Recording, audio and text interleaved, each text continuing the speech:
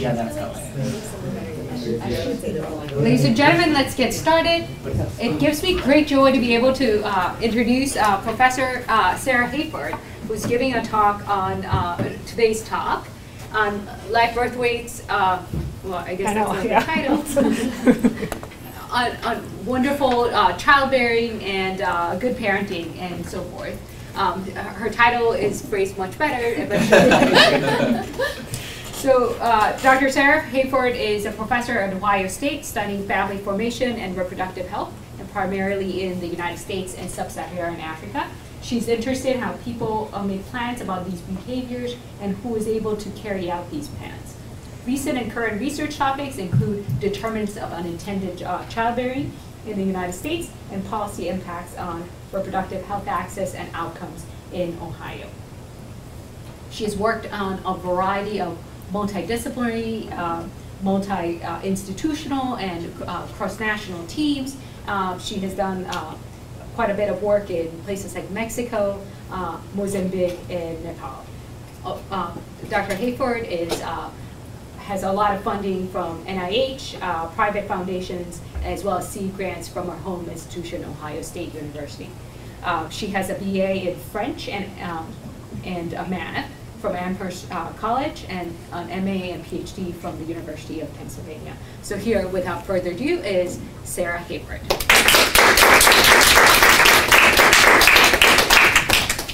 Thank you very much, Kate. I don't know that I've been welcomed with joy so many times, but joy is a great emotion. I am very happy to be here. Can you click in the thing? I can't. Should I think if you just click in PowerPoint, I'm not sure what the. click in PowerPoint? Okay. Okay. And then now we just Now have we to share. Yes. Share. High tech.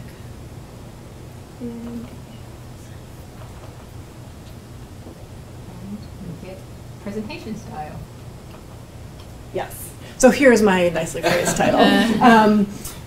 And I also want to show this slide because I want to make sure I acknowledge my collaborators. As I've told some of you today, this is the first qualitative work I've ever done in my career. So, you know, I'm talking about it in public, which is a big step. And I did this with two graduate students at Ohio State, Anna Church and Chloe Dunstan, from whom I learned a lot about qualitative research, and my longtime collaborator, Karen Guzzo, University of North Carolina. I was funded by the OSU Department of Sociology to do this, and I got a lot of advice and encouragement from my colleague, Rin Rizik, who has a lot more qualitative experience than I do.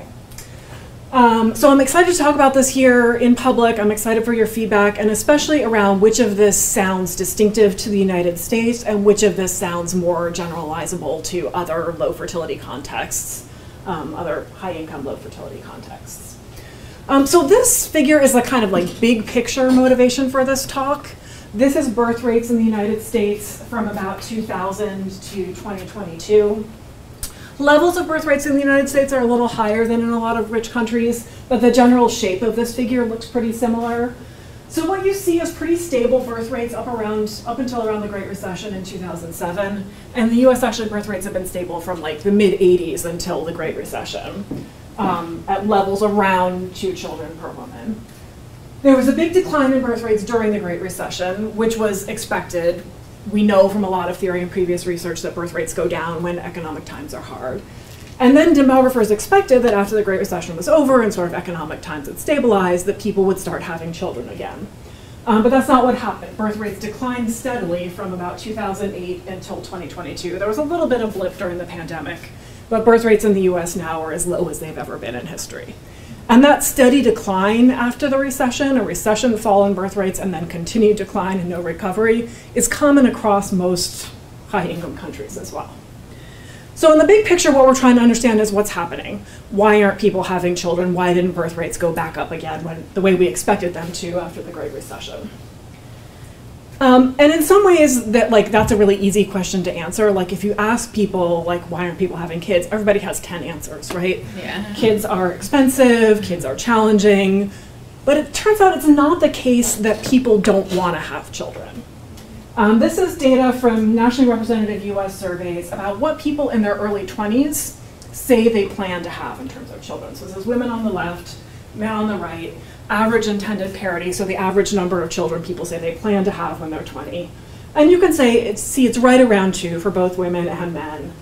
It's declined a little in the past few birth cohorts. So these are birth cohorts from the 1960s birth cohorts. These are people who are having kids in the 80s and 90s. So the 2000s birth cohorts who are having kids now.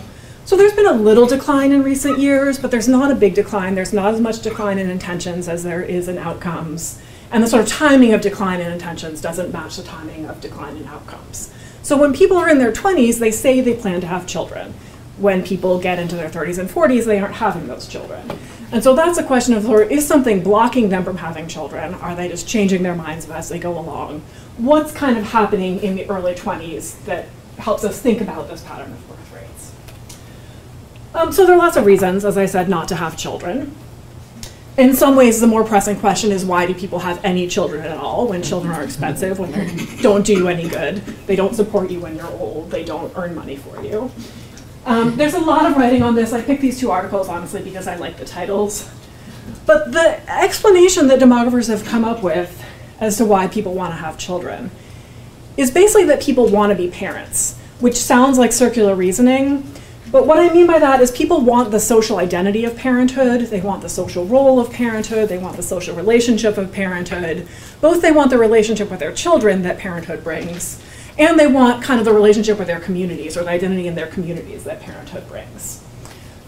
So what we're really trying to do with this project is to understand how people think about parenthood before they have children.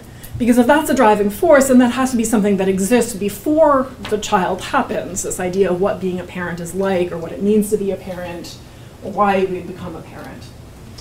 And it turns out that there's a lot of sociological literature on what parents do and how parents think about parenting. There's a lot of sociological literature that describes variation in parenting, so variation across social class lines, variation by race and ethnicity, variation in how men and women approach parenting.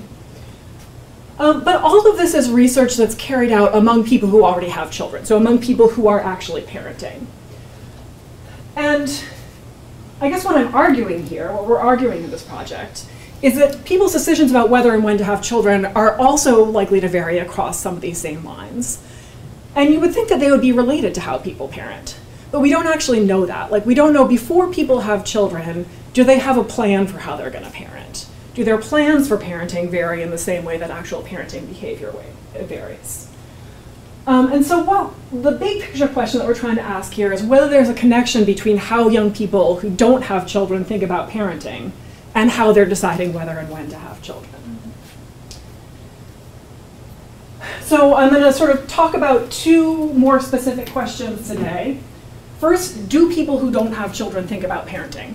Do they have ideas about what it means to be a good parent? Is this even something that's on their mind before they have children? And second, are these ideas about parenting connected to their more concrete desires and plans about whether they want to have children and when and in what circumstances they want to have children? So to answer these questions, we did in-depth interviews with childless young adults, age 18 to 24. The idea of focusing on this relatively young age group is we wanted to get people really before they're thinking like in concrete ways about having children. So really sort of at the early stage of family formation. This is an age group when young people are making decisions about education, when they're making decisions about jobs, when they're making decisions about romantic relationships. And we wanted to hear how they were thinking about parenthood in the context of these other decisions, but before they've started to actually have these experiences. So we really wanted to get at the ideals, not the behavior. And this is a time, so in the US, the current mean age at first birth for women right now is around 27. So this 18 to 24 age group is, before that age. But birth rates in the 20 to 24 age group in the US are relatively high. They're, obviously the mean age is in the middle. Lots of people have children before that. So this is a time when some people are having children or beginning to think about having children. So it's also like not totally out of the realm of possibility. This is an age where people are making decisions.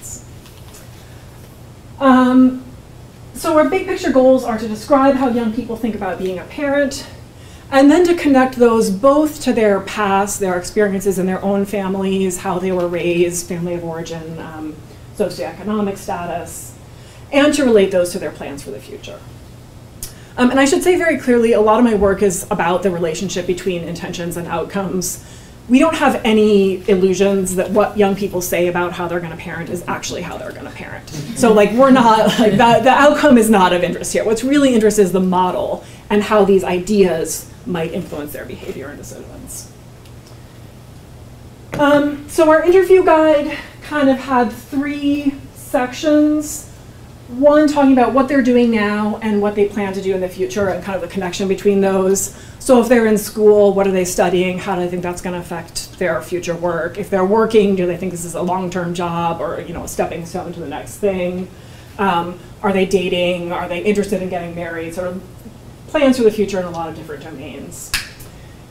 We asked about their childhood experiences, so both just sort of like demographic things of what did your family look like when you were growing up? Were your parents together? Did you have siblings? And more questions about how their parents parented and how, did they think their parents did a good job or not such a good job? And then we asked them for ideas about good parenting. And we asked that in a bunch of different ways. So we asked them about their own parents.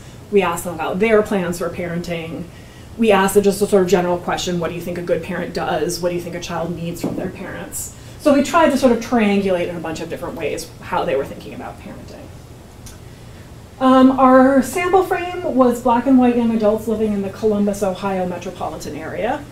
We focused on black and white young adults because those are the 2 biggest racial and ethnic groups in Columbus. And we recruited, we recruited on college campuses. We put signs up in coffee shops and in grocery stores.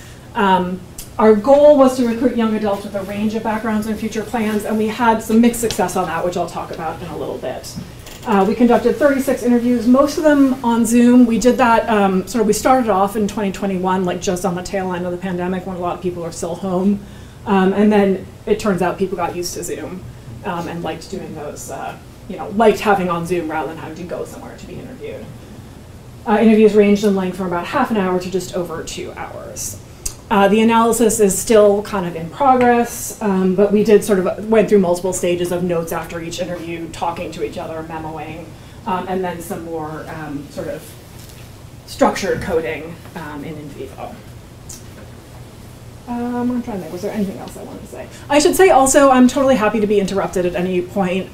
If you ask me a hard question, I might put it off to the end, but feel free to ask it. I'm happy to take questions at any point. So sample composition, we had 36 participants. About 2/3 were women. This is, I think, common to a lot of social science research. Women are more eager to volunteer for this kind of thing than men are.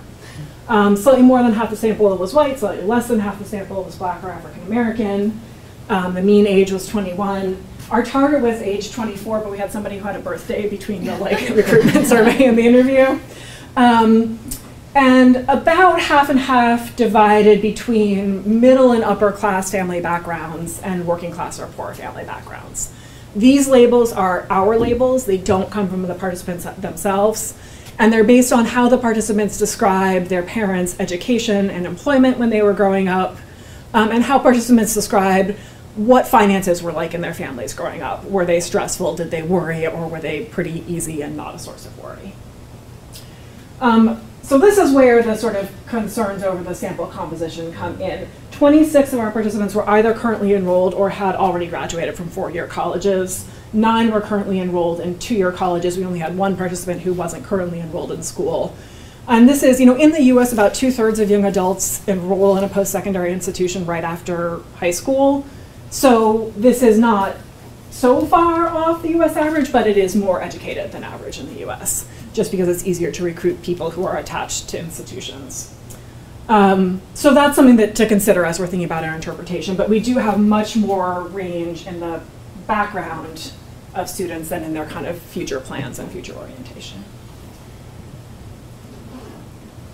Okay, so the first question I want to talk about is, do people who don't have children have ideas about what it's like to be a parent? And so as I said, we asked about this in a bunch of different ways. And as you would expect, some of these, some people had much more articulate ideas about this than other people. And some people, you can sort of see them thinking about this question as we're asking it. They've never really thought about parenting before. So Andrew, for example, 23-year-old white man from a middle-class family who had graduated from a 4-year college and he was working. So the interviewer asked him, so in general, what do you think it means to be a good parent? And Andrew says, I think the biggest stuff in terms of being a good parent is, that's tough. I've never had kids. Listening to the kids is, I'm sure, a big one. Being caring and being loving. I feel like you do those 2 or 3 things, you can probably you can have a really good relationship with your kids. So Andrew has something to say about it, but it doesn't sound like this is on the tip of his tongue. He's working through it. But if you ask participants, for example, what did your parents do that you thought was good? And what did your parents do that you thought was not so good? If you ask them, what are some people around you who you think are doing a good job being parents? If you ask them, what do you think kids need, or what did you need when you were growing up? They do have answers to those questions. And there's a lot of similarities in their answers to these questions. So for example, Ginger says, your job as a parent is to raise this individual, cultivate what they like, support them and stuff, and help them be the best person that they can be, not the best person that you want them to be. Nathan says, it's hard to give a blanket statement, right? Because so many kids are so different, right? But I think overall kids need support. They need a support system, they need a safe environment where they can be themselves. They need love and acceptance no matter what mistakes they make. And they need someone to coach and cheer for them and encourage them to grow. So you can see here this idea of support is common, this idea of letting them choose, not imposing, but letting kids be individuals. Different kids need different things. Emma says, just making sure that the kids' needs are met, and not just food and shelter, that emotional needs are being met. And being a good parent is being able to pick up when, even without them telling you, that there's something going on. This was actually something almost in these exact words that we heard from a lot of participants, that parents know what's going on with their kids without the kids having to say it, that parents are paying attention, that parents are in tune with their children. June says, I think respect goes both ways. Yes, you're an adult, and yes, you're a parent, but I think in a relationship, respect and trust goes both ways. It really can't be one-sided, because then I feel like that becomes a controlling relationship, if you understand what I mean. And again, this idea of respect, the idea that the child is an individual, you treat them as an individual, you don't talk down to them as a parent, but you respect them and treat them as an equal. This just seems so different from the research on how parents actually parent, right? Yes, and it's quite striking that everybody has these very shared ideas, and then there's huge variation in well, did your parents do that for you? Right. No. No. Yeah. But this is, these sort of things around respecting individuality, both in terms of not treating me like my brother just because we're both your kids, and in terms of not imposing your goals on your kids. Support is everybody talked about support in this very broad, emotional support, helping with homework, financial support, very big picture support. Being there emotionally and physically, and being, being present and also listening and paying close attention to kids. So this is what kids want from their own parents, and this is what, if they're asked ideally, this is how I would like to parent or plan to parent. There are some areas where there was less consensus in the sample. So there's a range of perspectives around discipline, and especially whether physical discipline was ever appropriate. And there's a range of ideas about the balance between structure and flexibility. So everybody says kids need some structure, but also you need to be flexible in some ways, but the ways people weight those sort of two ends of the spectrum varies a lot. Were there gender differences in the responses? I don't think so. I'll come to that in a little bit, but not in any very clear way, interestingly. The other thing to note, I said this to somebody this morning, these people are 18 to 24. Most of them are pretty far away from parenting. They're not really talking very much about the practicalities of parenting. They're talking about money, but they're not talking about the carpool. They're not talking about sleep training. They're not talking about the nitty gritty of parenting for the most part. So they're really focused on these emotional parts of parenting. So are they tuned in at all to TikTok memes about parenting? Because so the Ezra Klein show yesterday was talking about why people are having kids later, and one of the things that they were raising is that a lot of people who don't have kids are watching these things on social media and they're you make it look really terrible, right? And so did any of these kids mention that aspect of it? Yes, and actually there's gender differences there. I don't think any of the men brought up TikTok or social media. and that's, I don't know how the algorithms work, but yes, the young women did see on TikTok, and it was interesting, because some of them would say like, oh, I saw this, and like, I think this is a really nice way of parenting, and then some of them say, well, like, you see the gentle parenting memes on TikTok, but I know that's not what it's really like. And so there's, they have a range of attitudes toward that, but they're aware of that, yeah. I was also wondering, because you interviewed them during COVID, so did they talk about COVID and like parenting at all? It's so interesting, most of them didn't, no. There were a few people who were like, somebody who's like, his sister had young kids, and so he said, like, I saw my sister with her kids at home, and that looked really hard and challenging. But for most of them, no, like, it wasn't, and we asked explicitly in the first few interviews, like, did COVID change your plans around any of this? And everyone was like, no, why would that happen? And so then we stopped asking. But yeah, when it came up sometimes, they'd be like, oh, well, I moved here for school, and then we were online, so I didn't meet anybody. So it was sort of like in their lives, but they weren't conceptualizing it as like some big world-changing thing. Some of you who have read Annette LaRoe's work, this may sound familiar to you. So Annette LaRoe in Unequal Childhoods is looking at the difference between how middle and upper class parents approach parenting and how working class and poor parents approach parenting.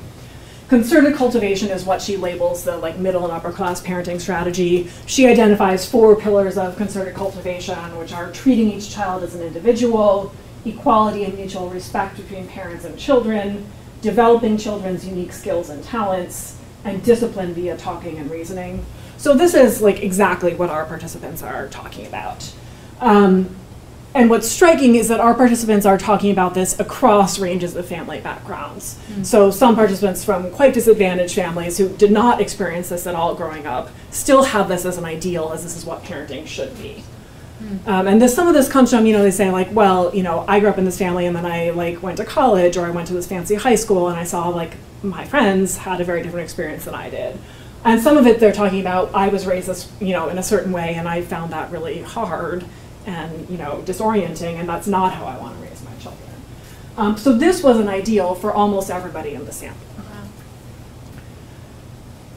So the answer to the first question, do people who don't have children have ideas about what it's like to be a parent? Yeah, they do, and some of them are more articulate than others, but if you keep asking, you can find they can think about it, and they sort of recognize different ways of being a parent, and they think some ways are better than others. So then the second question is, do these ideas about what parenthood is like shape their decisions about whether they want children and when they want to have children, and kind of in what circumstances they want to have children? So most of the people in the sample wanted to have children at some point, about 3/4 of them. 3 participants said they definitely or probably didn't want to have children, and then 6 weren't sure, were sort of waiting to decide, or maybe they said it sort of depends on what my partner wants. But the way people talked about parenthood was pretty similar among those who did want children and those who didn't want children. So we asked in a bunch of different ways about like, what do you think you would like about being a parent? What's good about being a parent? What would you enjoy? Or what are you worried about? What do you think would be hard? And we got the same answers, pretty similar answers across most people. It was just that how they weighed these kind of pros and cons of parenthood was different for the people who said, yes, I definitely want kids, versus no, I definitely don't want kids. But when we asked about the appeal of being a parent, people said like, it's just fun to spend time with kids. I enjoy kids. Kids are funny.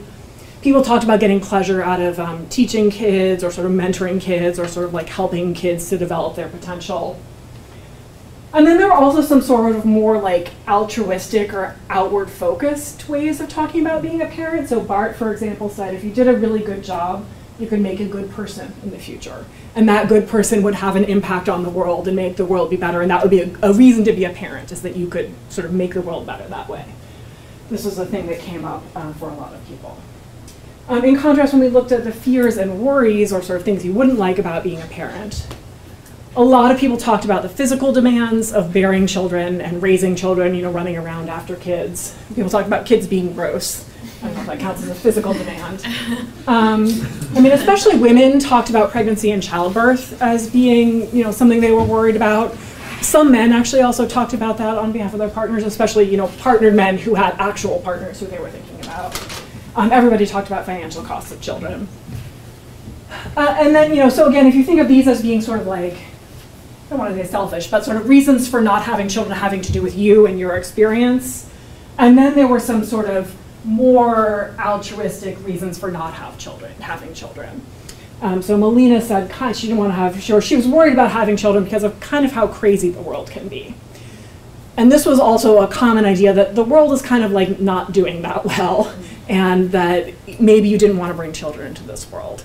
People did talk about COVID a little bit in that, but more in the sense of like COVID revealed a lack of trust or sort of showed things that were already happening. So I'm just thinking, you had 3 non-binary people and you're asking them about childbirth and having children. And so I'm just wondering, how did they speak about their intentions, and was there an interaction between their gender ideology that they're holding and their biology? Yeah, and we were a little careful, so we talked about having children, we didn't talk about bearing children, and then we did ask explicitly, how are you going to bring your children into your life? Mm-hmm. And so and people had different answers to that. A lot of people actually, of all gender identities, said, oh, I definitely want to adopt children, I don't want to bear a child, but I want to have a child, I want to be a parent.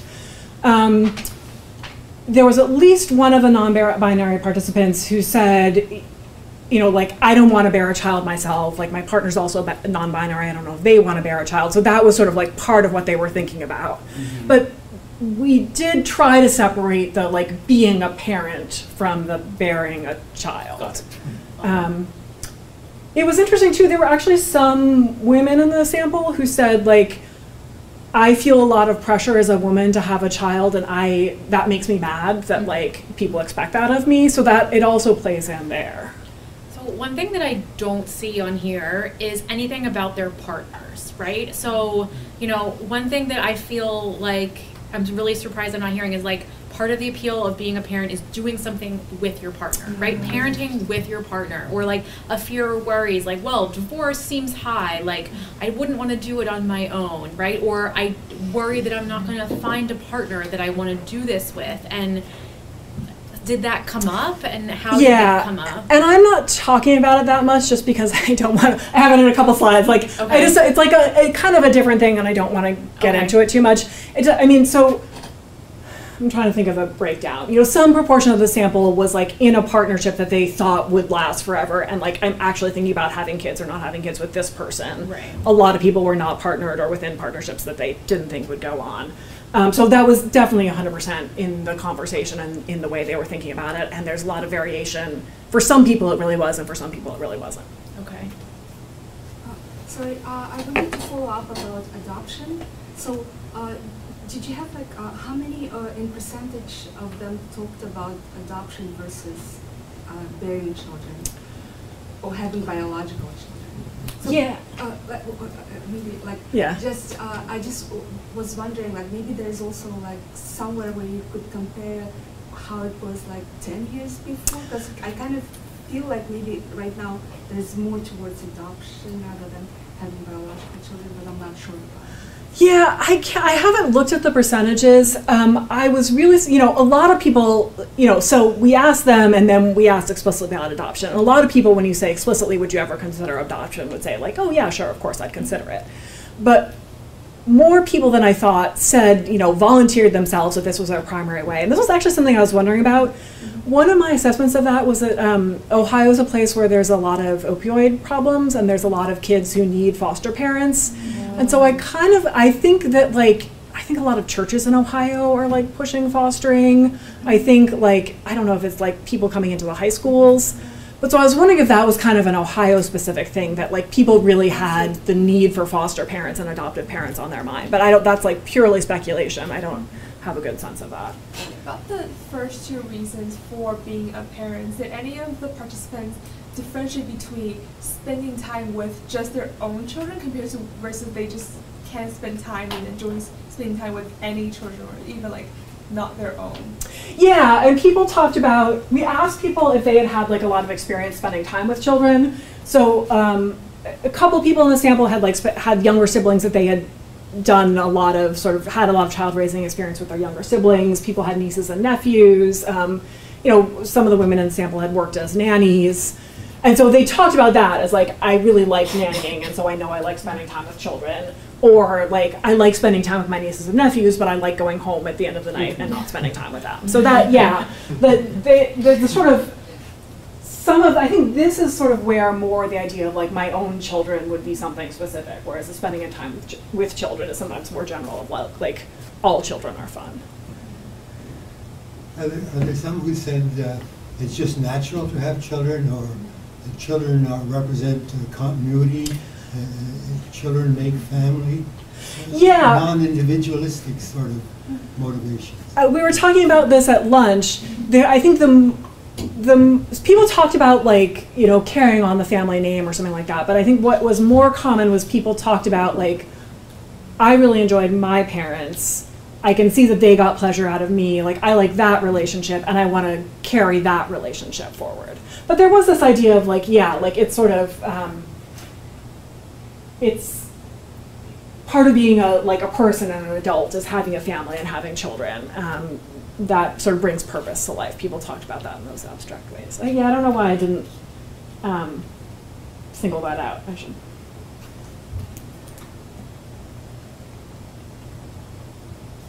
The question that I had asked was, why do people have children? And you've got some people who are just saying, well, it's natural to have children. And we asked for people who said they wanted to have children, actually for both, whether they said they wanted or didn't want, we said sort of like, how did you know? Like, is there a moment when you came to that decision? And especially for women in the sample, they often said, you know, like, well, I always assumed I wanted children. And then at a certain point, I started thinking about like, oh, I can actually make that decision. And some of them said like, no, I really decided that I did want children. And some of them said like, no, actually I thought about it. And like, once I realized I could make that decision, I decided I didn't.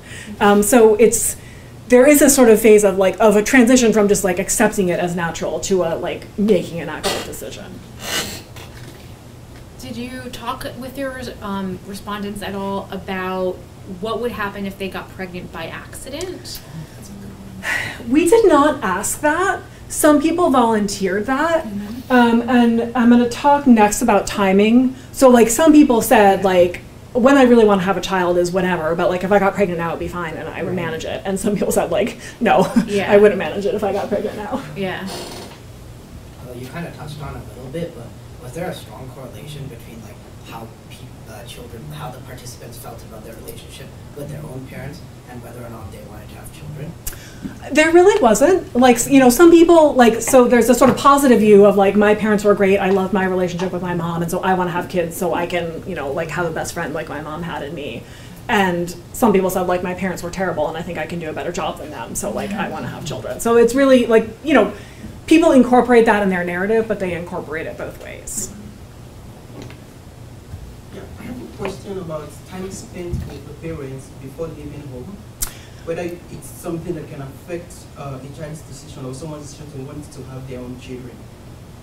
Yeah, and I am going to move on a little bit because there is a point that that I think addresses that very directly. But that was a thing that like, when people felt like they hadn't spent enough time with their parents, when people felt like my parents are too busy or like my dad wasn't around, that was a problem that they wanted to correct in their own parenting. Like that was a thing of like, I know I didn't like that, and so if I have my own children, I'm gonna be sure to really spend time with them or to really connect with them in different ways.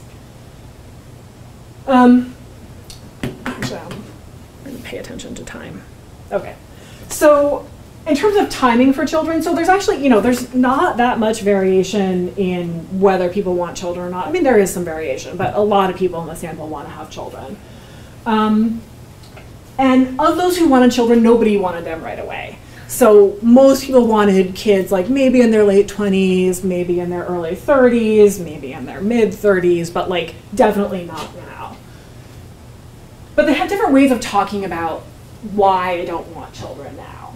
One was around this physical health and capacity. This was actually mostly around, you know, having kids sooner, especially for women, but like men too talked about like, I want to be able to run around with my kids and be active with my kids. A few people talked about like, you know, like your 20s are a time for having fun, and I want to have fun in my 20s, and then I want to have children later. The two things that I want to talk about in more depth today are the connection of like just having children around like other transitions to adult roles, like want to finish school, maybe I want to get married. And a sort of broader idea about stability, like you need to be stable before you have kids. And I want to talk a little bit about what people meant by stability and how they were thinking about stability.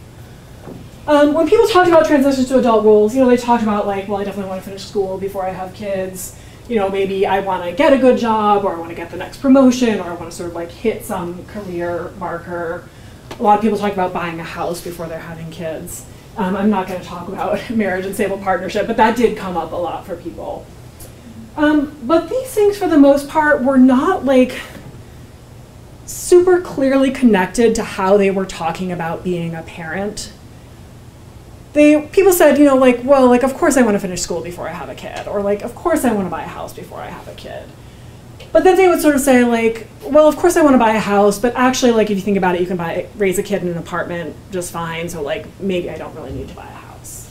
Or well, it's better to have a stable job, but maybe you won't get that far, and poor people deserve to have kids too. So I don't know that, this is my goal, but I have some flexibility around that.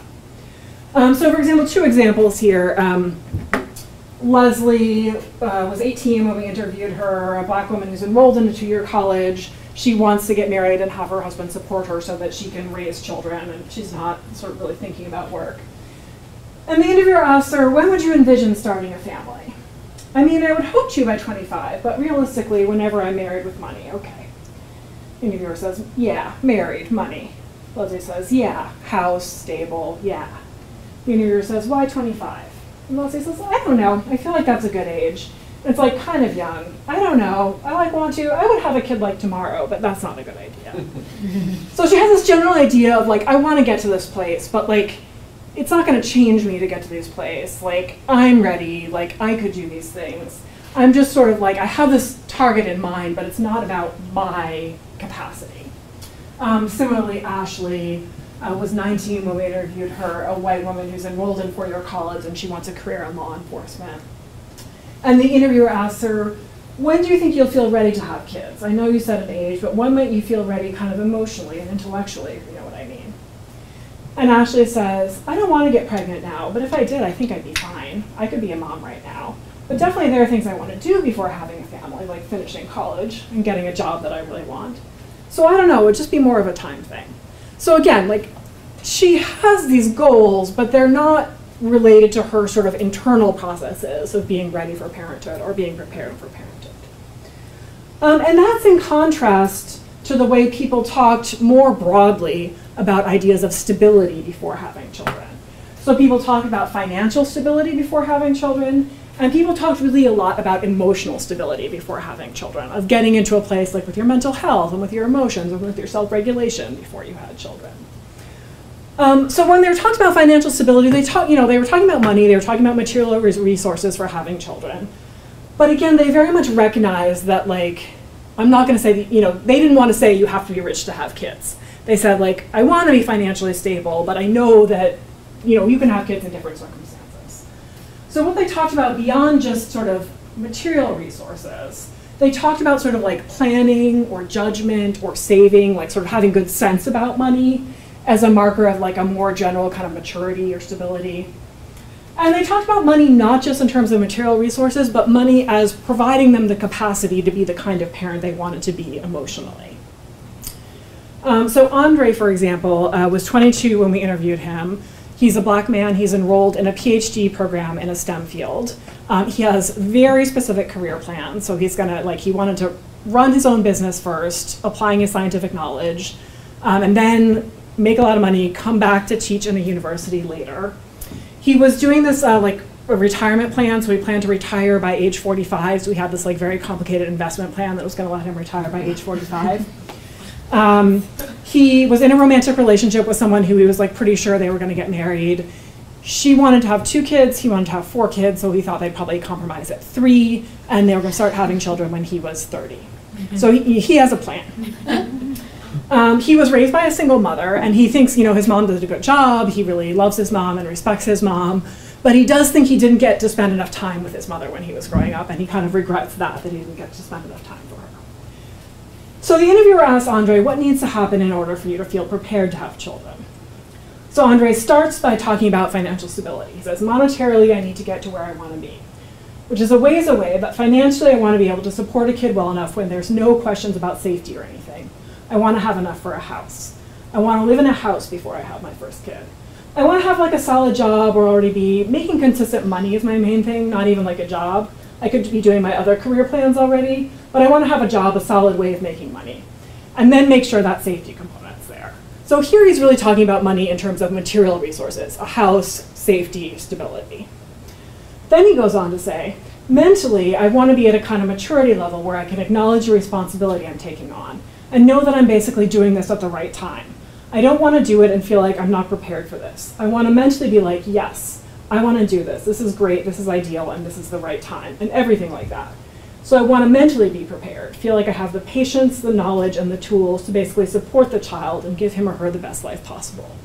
So this is kind of connecting that idea of financial support, giving the child the best life possible, but in a broader picture of maturity, of readiness, of preparedness that's not just about the material resources. And when the interviewer asked later on, you mentioned that part of the influence on how you're planning your life is that you grew up poor. Can you tell me a little bit more about that? So he says, you know, like, we grew up, like, I had everything I needed. I didn't necessarily have everything I wanted. He says, something I really took away was that how hard my parent worked. They provided as much as I could, and I appreciate it because I did basically have everything I wanted. But it caused there to be a time difference, where basically I didn't really get to spend as much time with them and learn as much about them as I would have liked. Especially in those adolescent years, I didn't necessarily develop that attachment, that strong enough attachment. I think that would have been really beneficial and created that kind of like bond.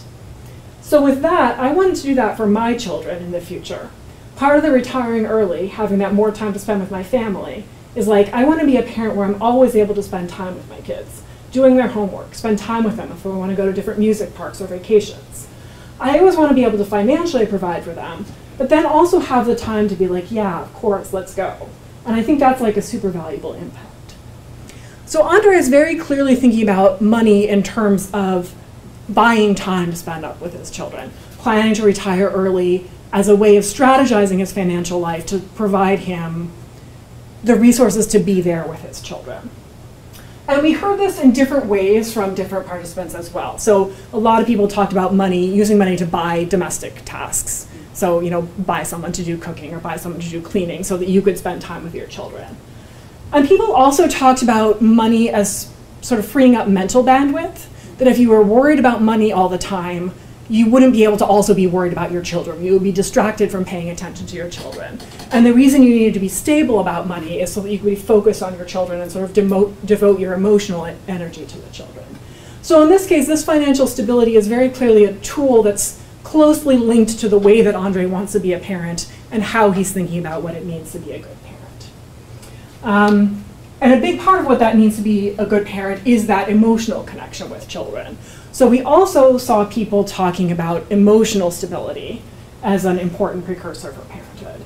That the most important thing a parent could do was meet children's emotional needs. And you couldn't do that as a parent unless you had first met your own emotional needs and identified and processed your own emotional needs. So Mac was 20 when we interviewed her. She was a white woman enrolled in a 4-year college. She had started off at one school, took a semester off, and was back in school again when we talked to her. She had a couple different career plans that she was thinking about. One of the possibilities was that she was going to move outside of the US. She thought it would be much easier to have children if she lived outside the US because there would be more public support for having children. She had a pretty challenging childhood. She had 2 younger brothers, and her mother was sort of very occupied with having 3 children and was, you know, there was a lot of yelling and a lot of tension in her relationship with her mother. Her father worked a lot and wasn't home a lot, and there was tension in the relationship between her parents as well. So there was, she said, there was a lot of yelling in the household. And then when she was in elementary school, her mother was diagnosed with cancer, went through treatment for a few years, and then passed away a few years later. And I should say, this was actually, you know, this was sort of an extreme story, but we had a lot of participants, I mean, surprising to me maybe, as an upper middle class white woman, we had a lot of participants who like went through quite traumatic experiences in their childhood, and that was something that they talked to us about. So when Mac's mother was in treatment and then after she passed away, Mac had a lot of responsibility for raising her younger brothers. And that caused some tension between her and her father. She says now her relationship with her father is better because she's moved out of her house. But she's still, you know, sort of thinking a lot about her experience growing up and how she might want things to be different. So the interviewer asked, what did raising your brothers look and feel like? And Max says, so everything I implemented into raising them was stuff that my mom had like been on me about. So like yelling was something she did a lot, like all the time. So for my brothers, if they weren't listening, it was just like, okay, like I have to be louder than the two kids in this room. And then eventually I figured out that that didn't work. And for whatever reason, I got super into reading mom blogs because I was like, okay, well, like they're not gonna listen to me. I need them to listen to me. So like, guess I better go find a parent who knows what they're talking about. And so I kind of figured out how to be more lenient with them and understand that they were going through the same stuff I was. And that like, yeah, the things that I'm trying to get them to do maybe won't work with them that worked with me. But I kind of have to give them some space to mess things up and have emotions because my mom had not let them do that, specifically with the youngest one. So you can see here these ideas, like some of the themes that we saw that I talked about earlier. The idea that different children need different things and you have to like meet each child's individual needs. And the idea that a core thing about parenting is recognizing the kids' emotions and letting them have those emotions and helping them manage those emotions, you know, in a better way rather than in a worse way. So Mac is thinking about this kind of emotional connection, and she's thinking about herself and whether she wants to have children. And that's an important part of her decision-making process. So the interviewer asks, so what do you think, just broadly speaking, what does it mean to be a good parent? So Mac's talking about some examples. She says, you know, like, you can't just yell at the kids, you need to reason with them, you need to explain things with them and like help them understand why these are the rules. And she says, and I know parenting like that, it takes time, it's not easy. And that's part of the reason it's difficult for me to want to have kids, because I still have a lot of stuff that I have to work through. I have anger issues every once in a while. I'm very impatient. Kids yelling makes me so upset, even though that's how they express their emotions. I can't blame a kid for that. So just relearning how to parent yourself, or the ways that you were short, whatever, helps the way that you're supposed to develop better humans, because that takes time. That's not just a simple thing. So as Mac is thinking about whether she wants to have children and when she's going to be ready to have children, this is the thing that's sort of most pressing to her, is seeing my parents didn't do this emotional work on themselves. They didn't parent me well. I'm trying to process this. And I think what's interesting about this emotional stability thing, as opposed to some of the like transition to adulthood markers, like you can say, I know when I'm going to graduate school. You can say, I know they're on a 2-year promotion cycle at work. You might not know when you're going to be able to buy a house, but like you at least will know, like, I've bought a house. Whereas this kind of emotional stuff, not only, you can't really predict the timeline. And also participants were very aware of like, I don't know how I'm going to recognize like when I'm together enough, or when I'm patient enough, or when I'm healed enough. So the kind of timeline of this kind of stability and preparedness is much less predictable for them. What time is it? I'll talk a little bit now. I think this connects very well with some of Jennifer Silva's work among transition to adulthood among working class young adults in the United States, in which she finds that for people where sort of external markers of adulthood are harder to reach, if you don't feel like you have good career options or good school options, the thing that feels under your control is kind of your internal development, your psychological development, like processing your own mental health. And so that in some ways comes as an alternative pathway to adulthood. You have the external markers, and then you also have the emotional stability piece. I think that's very consistent with how participants in our sample talked about this. And one of the things that I'm very interested in, we don't have any plans to do longitudinal follow-up, but I would love to do a longitudinal follow-up. I mean, I think many people had very clear ideas about how their life was going to unfold. And, you know, as a sociologist from the outside, you can say, like, probably most people's plans are not going to unfold exactly the way they want to. And how the way that they talk about this emotional stability piece might change as their other goals, you know, become easier to reach or become harder to reach. Are they going to say, like, well, I can't do any of these other things, but at least now I'm emotionally stable so I can have kids? Or are they going to say, like, I'm never going to be emotionally stable so I never have kids? So that is the sort of piece of it that I think would be most interesting to see evolve. So So I'm going to just quick summarize. Do people have models of parenthood before they have children? Yes, they do. They're pretty much what Annette Leroux calls considered cultivation, and they're quite consistent across participants from all kinds of family backgrounds. Do these ideas about parenting shape plans for when to have children? This is kind of a more complicated answer, again, because people's ideas about parenthood are pretty similar. Their plans for having children are less similar. Everybody wants to wait. Everybody talks about financial stability.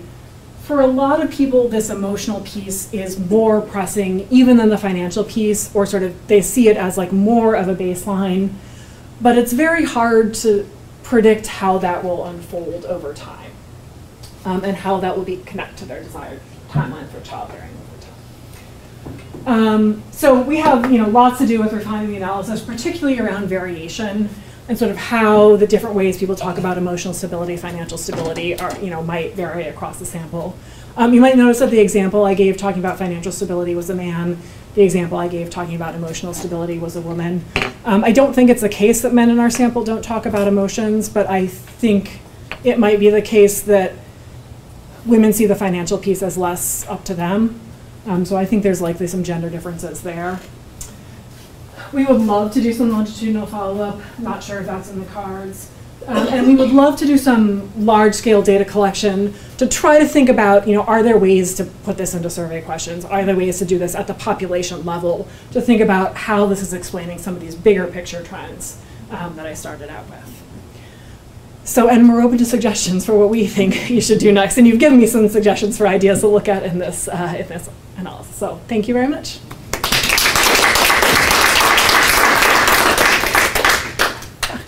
Thank you. If you can do longitudinal follow-up, I would highly recommend it. I did research totally unrelated to parenting. I followed a group of working class, first-generation university students into their 30s. And I never asked about parenting, but what happened is exactly what you think is going to happen. The ones who had children by their mid-30s were the ones who achieved that kind of stability.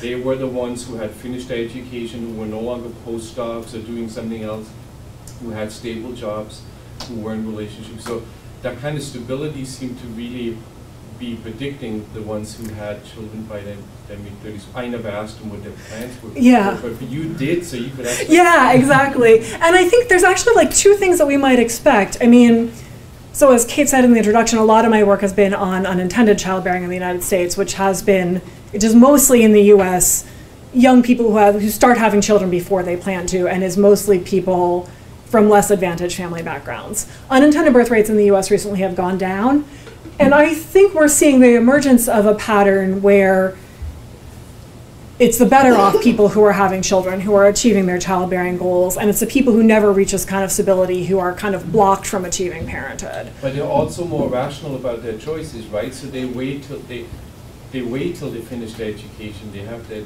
children maybe later. There's a rationality around that, at least in the sample that I. Yeah, I mean, there's a rationality and there's also a capacity. It's not worth making plans around things you never feel like you're going to be able to achieve. So seeing how those two things play out, I think, would be really interesting. Yeah, so good luck.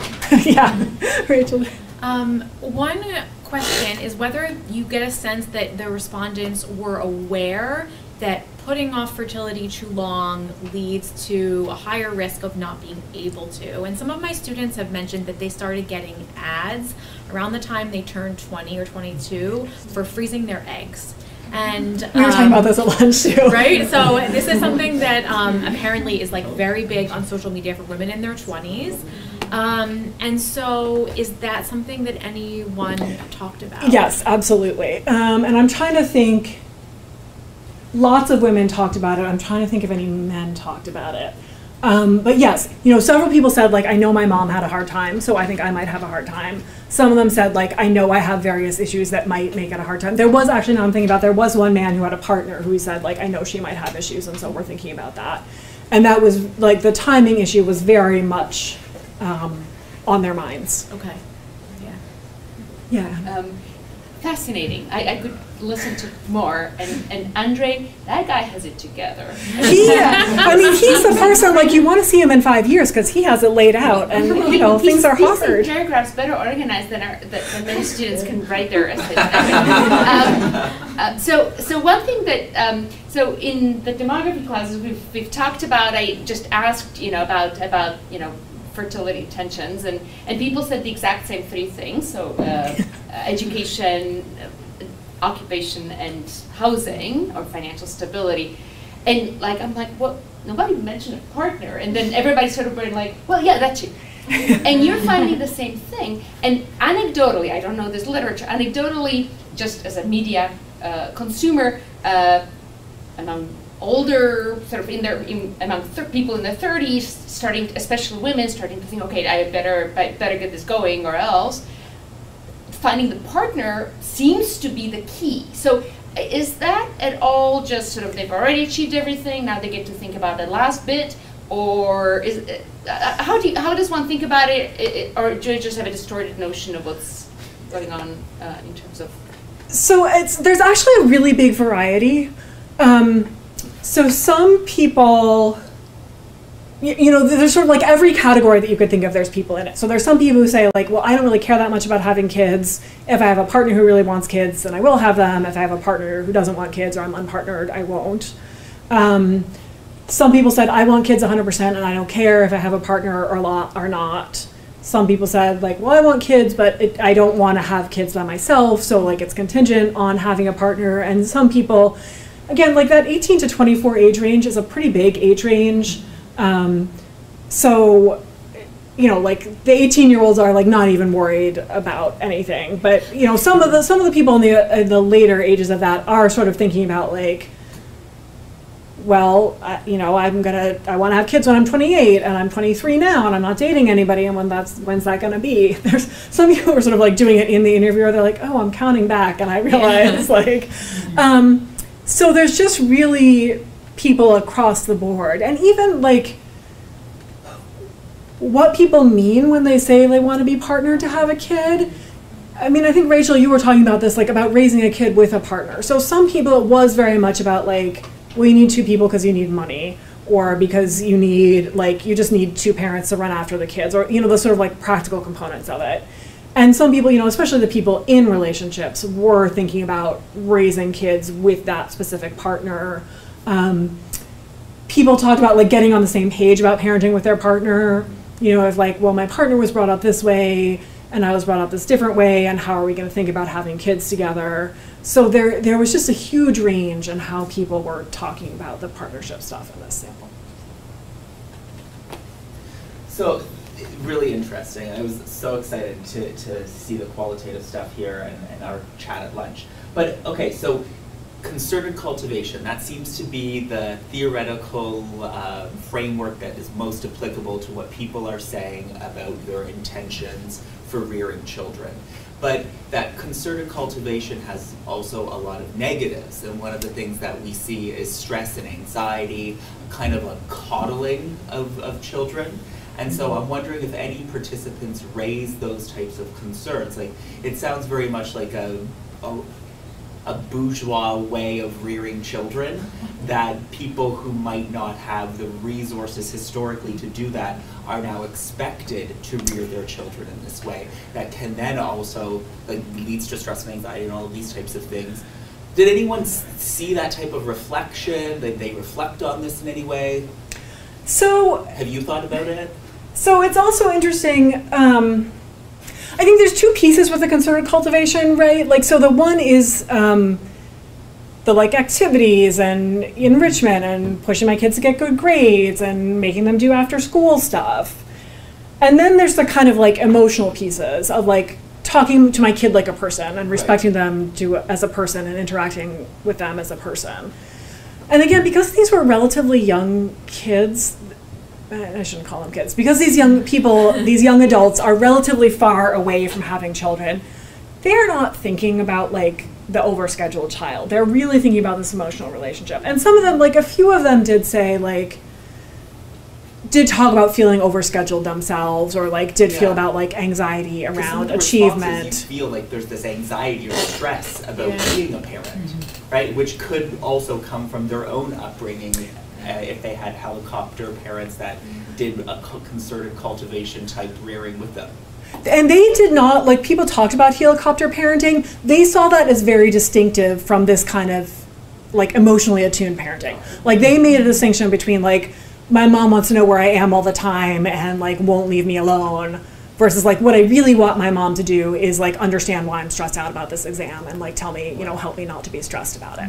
So they separated those two pieces of the concerted cultivation.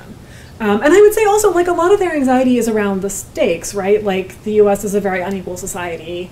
They know that, they see that. And so they were very worried about messing up their kids, and the messing up their kids is, like, because it would make their kids unhappy, or because it would make their kids have a hard time. Or it would, and if like, they don't get into the right preschool, they don't get into the right high school. But again, like, they're not talking about that. No.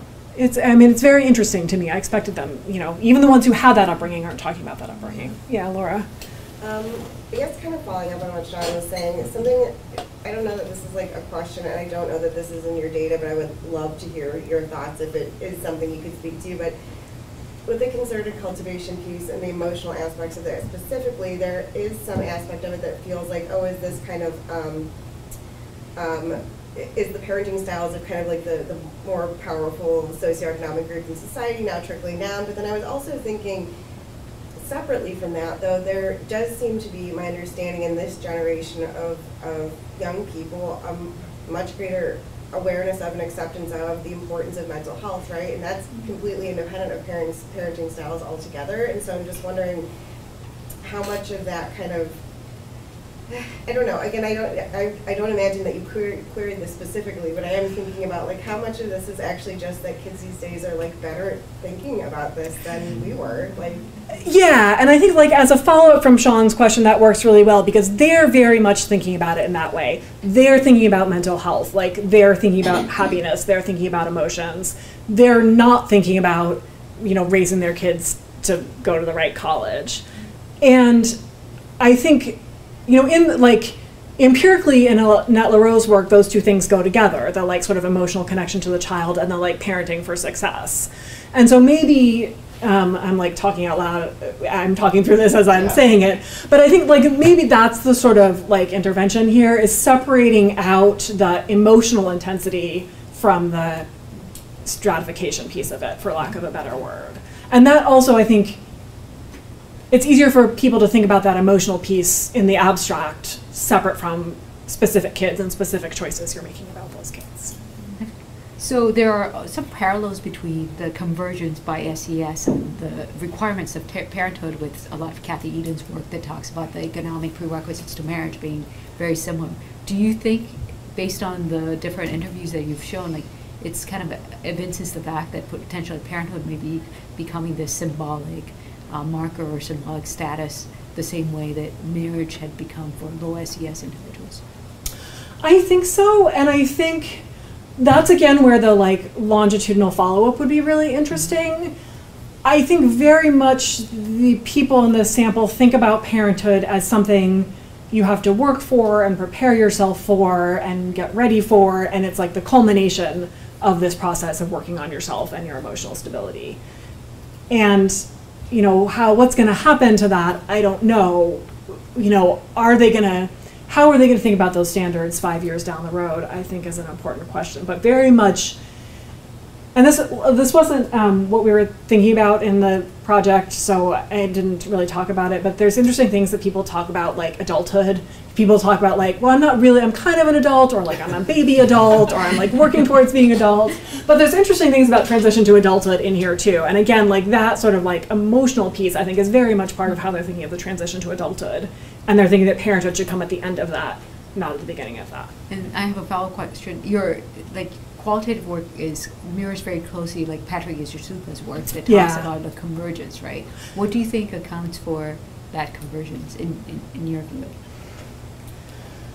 I mean, that's a good question. And I think that's also in some ways the longitudinal piece of, is it, because so Annette Lareau's book was published in 2003, she was doing her field work in the 90s, like, is it that this idea has trickled down from the upper classes to everyone? or is it the case that this was always everyone's ideals and that people without a lot of money, in fact, can't implement these ideals, and so their practice ends up differently? So I think that's also what I would be very interested in the longitudinal piece is if and when differences emerge, you know, are the differences that we observed based on ideals or on resources? So like the parents that Annette Leroux was watching in the 90s were boomers, right? And the parents of these kids are Gen Xers. Yeah, there's some range in the parents' age, but Right. yeah. But they're like Gen Xers or early millennials. If they I'm had trying to kids- think, like, are if the their parents in were this young. sample the kids in, are Annette Leroux's kids the age of their parents? Maybe. Yeah, I don't know. Maybe, right? Yeah. Yeah. Yeah, so these parents were born like in 70s and 80s, so that make them Yeah, Gen so X. Gen X and early millennials. Yeah. Yeah. Okay. Thank you. Like for the financial stability and mental stability, like that part I find really interesting. And so with the case of Andrew, like he was sure in terms of like what kind of steps he had to take to reach financial stability, but with mental stability, he sort of just said like, I'm just waiting for that moment to happen, and he doesn't have any plans. Versus with Mac, like I feel like she's also the same, but like she has some plan, but very abstract, like re-parenting herself. Like does that happen like in terms of how they reach their mental stability in the sample that you interviewed? Yeah, so we asked them, some of them, like, so like, what are you actually doing? And some of them would be like, well, I'm in therapy and I'm working on therapy, or like, you know, I'm having my mental health issues addressed. And some of them, it was much more abstract, like, you know, I'm just observing my emotions and how I respond to them. And I think that is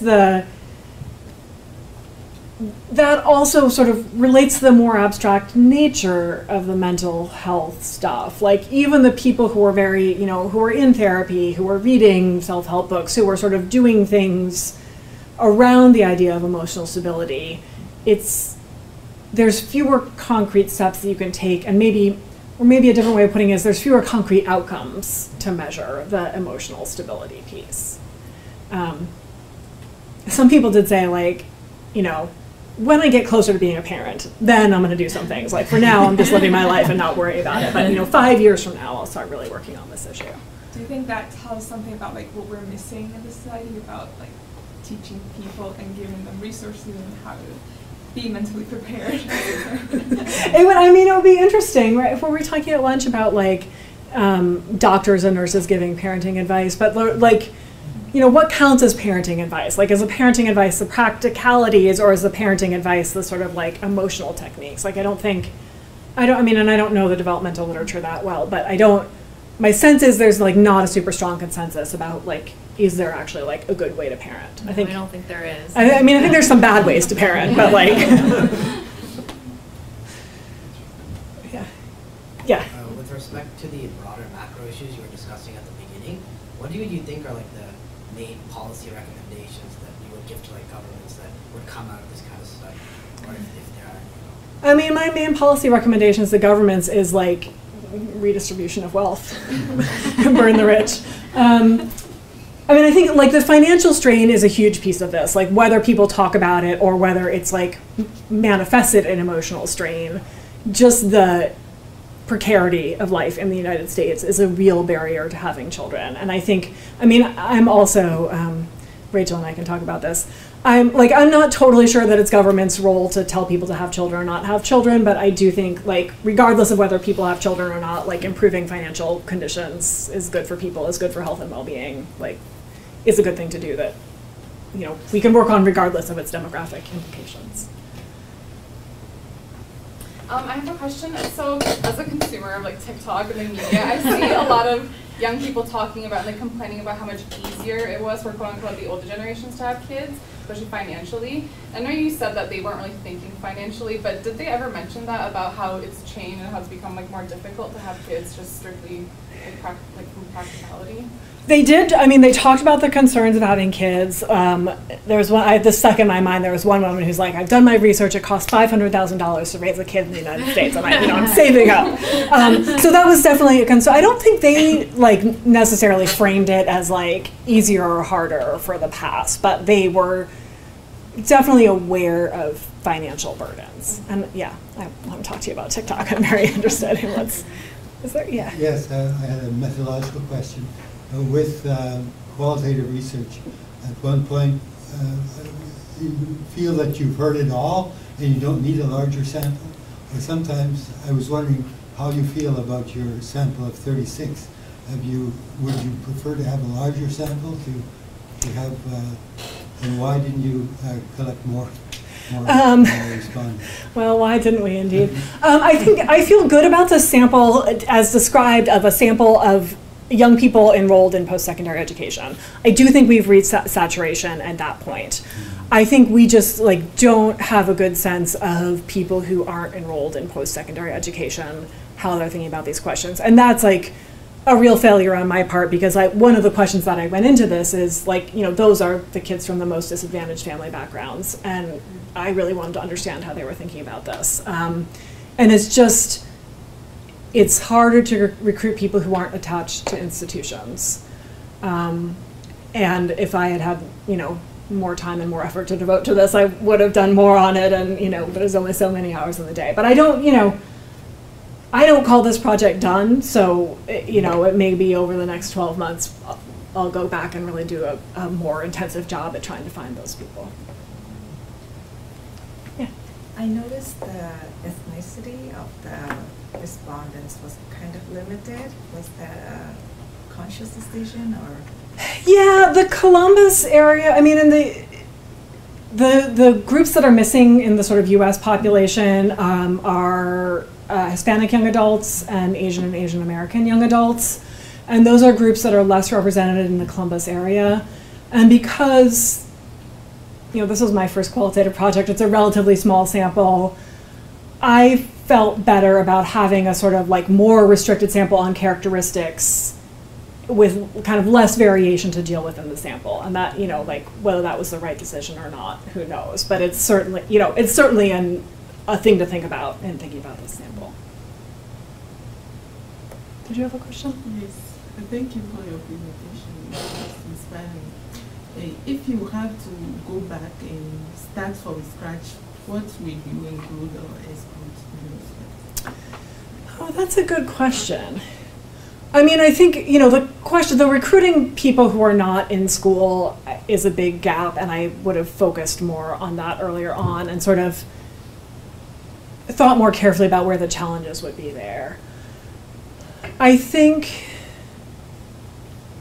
you know, we had some questions about COVID, which like nobody just had anything interesting to say about COVID. You know, maybe it was good to have them in there just so we knew that that wasn't something that people were thinking about.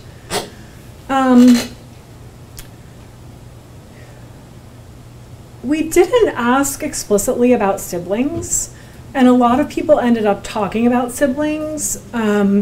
People talked about raising their younger siblings. People talked about their nieces and nephews and like sort of seeing their siblings parent. People talked about their parent, like their siblings had a different experience growing up than they did, you know, especially people with half siblings or step siblings. So I think that would be maybe another piece of it that would have been interesting to pursue, the sort of sibling relationship component.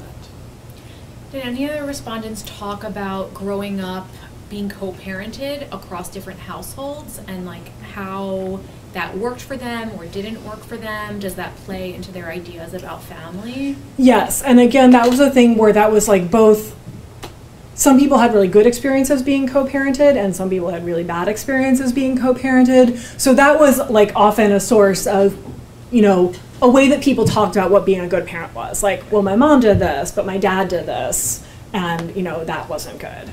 That came up a lot, actually, like parents who had remarried. One of the good parenting things was like, if you get remarried, you have to put your kids first and not your new partner first. And the bad parenting thing is to put the partner first. But yeah, that, I mean, that, you know, in the sample of this age group, yeah, it's quite a common experience. It's fairly common, right? Yeah. And like, I feel like there's no research on that, right? Yeah. Yeah. And the sort of, I think, yeah, actually, I'm trying to think. Yeah, if you want these data and you want to analyze that, there's probably enough to like write a paper on that co-parenting and how people talk about the co-parenting experience. Yeah, and I should say, like, I'm a very open source kind of person. If anybody's interested in this, happy to share data, like happy to talk to you more about this at any point. that, I just wanted to circle back to something you said at the beginning, was that you were thinking about whether there's things that are US specific or Columbus specific, and you mentioned like one of those things being potentially like adoption due to the opioid epidemic in the area. I guess we're in Canada, and there are people here from other places. I'm wondering if there was anything specific that you were kind of curious about, or thinking maybe this doesn't translate, or if it was just a general, like if anything jumps out at you that like this may be US specific, point out. I'm actually curious about this kind of like therapeutic language that people are talking about a lot. I don't know the extent to which that's sort of distinctive to US culture. I have it here too. Okay. And actually, I mean, I do wonder, relative to a lot of places, Columbus is more affordable than some places. So I also wonder if some of this, like, some of this stuff around buying a house is more accessible in Columbus than it would be in San Francisco. So I don't know whether that also affects kind of like the balance between the financial piece and the emotional piece. Maybe does anyone online have a question? Because there was a lot of people Yes. online. That's a really good idea. Any questions? Any questions for folks online? Where's the mic? The mic's there. Maybe we got